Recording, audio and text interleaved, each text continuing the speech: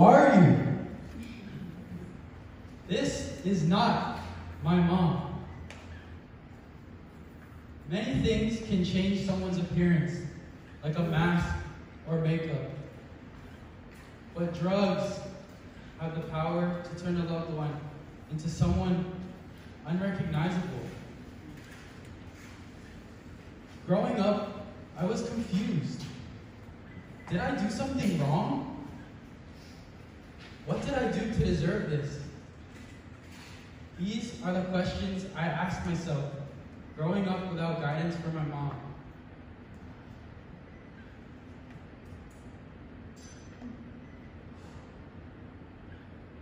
My siblings and I grew up in the care of my grandparents, as it was the safest place we knew. Over time, I felt like our daily lives made us completely forget who really birthed and raised us. One day, my siblings and I realized Mom was surrounded by bad influences and people that lost themselves to drugs. She began to lose herself to drugs as well.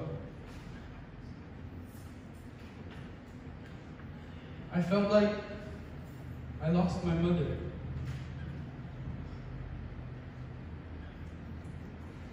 I was in an endless loop, doing the same things every day, over and over and over again.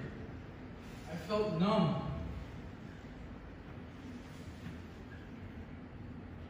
Is it ever going to change? Is it going to be like this forever? Then I found the Boys and Girls Club.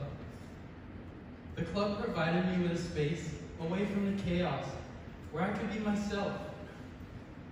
In this space, I feel like the people here genuinely care about me.